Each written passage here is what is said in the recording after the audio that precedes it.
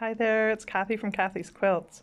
I just finished machine quilting the word patience, and it's taken me a lot of patience to get these thread ends stitched in, so I thought I might show you how I do that. So I'm going to work on this one here, and the first thing I want to do is make sure that the threads are about the same length.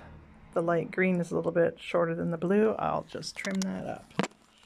That's the first thing I'll do. Where's my scissors? Okay, just trim off that blue a little bit.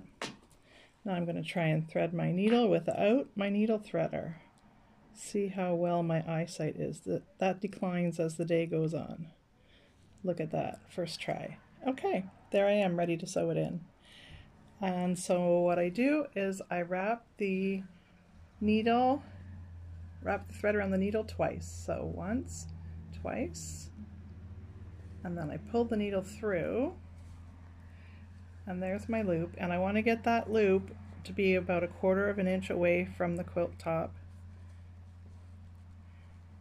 That's pretty good. There's the knot right there. So now I'm going to put my hand under the quilt and hopefully not knock over the camera, and I'm going to put the needle back in where those threads are coming out of, right there. I'm not going to put it under the white because I don't want the blue threads to show under the white fabric. I'm going to put it under the blue and pull it a little bit more than 1/4 of an inch away and listen for the pop. That was not satisfying. That's okay, I'll try again. Here I go. And once, twice around the needle.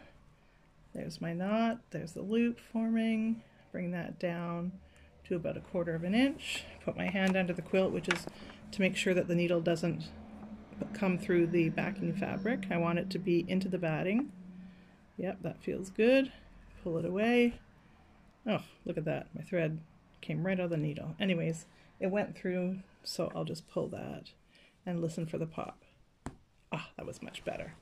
Okay, now the first pop did not go very well. So what I'm going to do is come back with my Micron pen.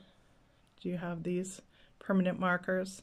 And this is a blue one because my fabric is blue. I keep it handy just in case there's any white thread or batting showing through there where the hole is, and I just color on that with my permanent marker in blue to cover up any possible white hole showing there. And that's how I do it for each one